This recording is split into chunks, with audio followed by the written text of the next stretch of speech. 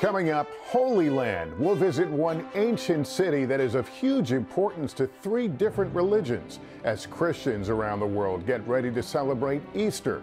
Then, on a roll, the history of the White House Easter egg roll explained. Also, baby boom. One zoo in Texas has welcomed a whole roster of new additions. We're there with details. Plus, Worm Moon. It's our picture of the week. And in need of a pick-me-up? If you're feeling mad, frustrated, or nervous, press 1. If you're nervous, go get your wallet and spend it on ice cream and shoes. How these words of encouragement from students turned into a global hit, still having an impact today. When I do call it, it gives me joy to see that it's gone so far and that kids are able to give positive thoughts out into the world and share kindness. This is NBC Nightly News Kids Edition. Welcome back to Nightly News Kids Edition. I'm Lester Holt. It's great to be with you guys. We have a terrific lineup ahead, including an Easter tradition still hopping today and a story that caught our eye about the Fort Worth Zoo. You won't want to miss this one. Plus, we'll tell you all about the Pep Talk Hotline a little later on. But first, many families around the world are getting ready to celebrate Easter this Sunday. And there's one ancient city with huge importance to 3 different religions. Our good friend Richard Engel takes us to Jerusalem in our latest Around the Globe installment. Jerusalem is a city of faith. It has long been called the Holy Land because it is home to 3 religions: Judaism, Christianity, and Islam. The city has been inhabited for thousands of years, with each civilization building on top of what was there before. Jerusalem is actually filled with tunnels and underground passageways. This grotto used to be for drinking water, and it still fills up today. There are also many vibrant markets here, bustling Middle Eastern bazaars. Sometimes, after school, kids go to work to help their parents sell spices and souvenirs. And the food is delicious. Every culture has pizza, and here they have a regular kind of traditional pizza with cheese and tomato sauce. And this is the local pizza. No cheese, no tomato sauce, just bread, olive oil, and a spice mix called za'atar. And it's very good. Walking through Jerusalem is like walking through history. Each religion has its own place to pray in the city. Hundreds of thousands of Muslims visit the old city, eager to reach the Al-Aqsa Mosque, especially during the month of Ramadan. Nearby, Jews renew their connections to what they call the Promised Land, praying at what is known as the Western Wall. Steps away is the Christian Quarter, which comes alive during Holy Week. The Church of the Holy Sepulchre embodies Easter like nowhere else. It's built around the very places where Christians believe Jesus was crucified, buried, and rose again. Archbishop Isidoros has served here since 1991. Going up to where Jesus Christ crucified. The crucifixion site. Under the holy altar, exactly where the icon, there is a hole. Exactly where the cross of Jesus Christ stood. This hole, can we touch it? You can go inside, you can put your hand inside. That's a great privilege. And this is the place, the anointment stone. After the crucifixion, they put the body of Christ in this stone to wash, to prepare before to bury him. So people still now are rubbing their rosaries or just their hands on the stone where Jesus' body was washed in order to receive a blessing from it. The final stop on our tour was Jesus' tomb. This is perhaps the most special place in Jerusalem, certainly for the Christian community. This is the tomb. Exactly the place where the Christ buried and resurrected. cameras are allowed in the Church of the Holy Sepulchre with permission, but it's very rare to be allowed to film in its most sacred spot. Do you still have a unique feeling when you come into this place? Of course, this is the center of our religion. 3 faiths offering their prayers in one small city. Richard, thanks so much. Back at home, the White House Easter egg roll is set to take place on Easter Monday. Did you know the very first White House Easter egg roll took place back in 1878 when President Rutherford B. Hayes agreed to open the White House grounds on Easter Monday? And it got us thinking, just what's the story behind this tradition? Let's get more from our friend Kelly O'Donnell. Back on a roll. The springtime cheer returns. Hosted by First Families for generations, more than 140 years. Welcome to this happiest of traditions at the White House. Year after year, thousands of children are invited to visit the grounds of the White House to test their skills for the ultimate challenge, the Easter egg roll. With presidents over many years who started the race. The kids armed with spoons and determination to get their prized eggs across the finish line first. Oh, hello, everybody. Is everybody having fun? The fun goes beyond the races. So many bunnies to greet, crafts and games, and stories from celebrity readers. And so on this Easter Monday, children will once again have the run of the White House lawn, as they have since 1878.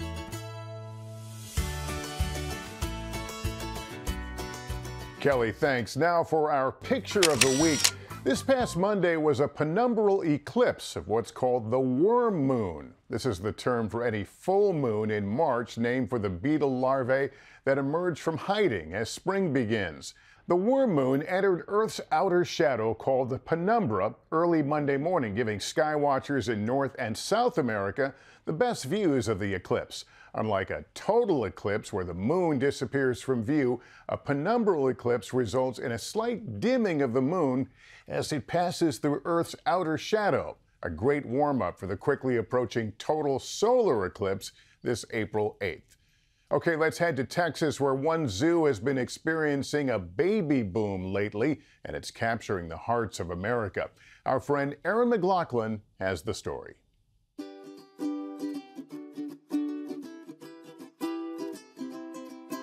Here at the Fort Worth Zoo, a baby boom. Since last fall, the Fort Worth Zoo has welcomed a lively bunch of baby animals, starting with Moha, a male lion cub who was born in October. He is the first lion that we have had born here in the new Predators of Asia and Africa exhibit. So that's pretty awesome. He currently weighs about 45 pounds. Moha's birth marking an important moment for lion conservation. Having Moha born here is actually phenomenal because he's going to be a brand new bloodline for all of the lion populations for the U.S. And then there's Balu, a male colobus monkey who just arrived in January. Did you know colobus monkeys are born with a pink face and all-white fur? Between 3 to 6 months old is when they'll turn into their full color of black and white. So currently, he is the white face and starting to have a little bit more of the black with him, and he's starting to teeth. So you'll start seeing him put things in his mouth, and he is still currently nursing off of mom. Balu's half-sister Corey is just a few months older and is starting to venture out a little bit further from mom. Meantime, 2-month-old Ruby is making history.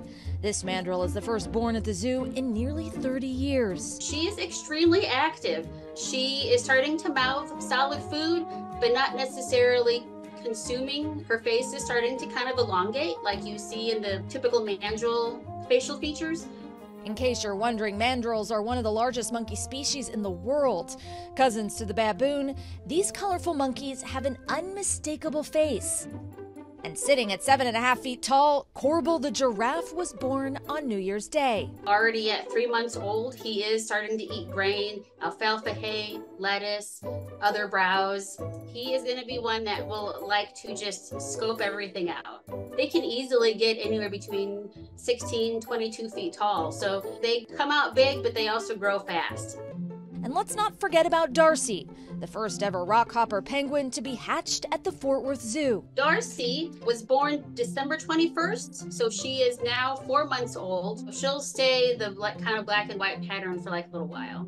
In about 4 years, Darcy will develop a stripe that will later become her characteristic yellow crest feathers as she grows into adulthood.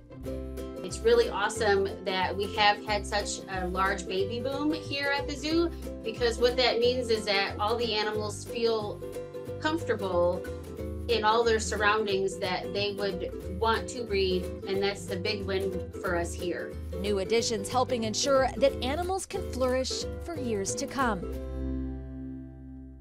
Erin, thanks very much. And finally, in our Inspiring Kids series this week, an update on a story we first brought to you back in 2022. It's about students from one elementary school in California who are spreading kindness and positivity. And now their messages have reached millions around the world. Let's get details from our good friend Laura Jarrett. If you're feeling mad, frustrated, or nervous, press 1. If you're nervous, go get your wallet and spend it on ice cream and shoes. If you've been feeling mad or a little down, know you're not alone. That's the theme behind one special project that speaks volumes. Be grateful for yourself. Everyone is capable of doing anything. You just have to let yourself shine. When you're feeling down, you can call in. If you had like a bad day at school or work, you could call. Anyone with a phone can call the free Pep Talk hotline and hear pre-recorded messages from kids offering words of encouragement and life advice. You can do it! Keep trying! Don't give up! It's a very simple idea. It happened to catch on and happened to be the right thing that the world needed at that moment. Inspired by kids' resilience during the pandemic, artist Jessica Martin, along with students from Westside Elementary School in Healdsburg, California, launched the Pep Talk Hotline in 2022. My one was, you are the best, keep trying, never stop. Always stick together, never stick apart, because sometimes you need people there with you. 2 days after launch, that went viral and started to receive over 60,000 calls an hour.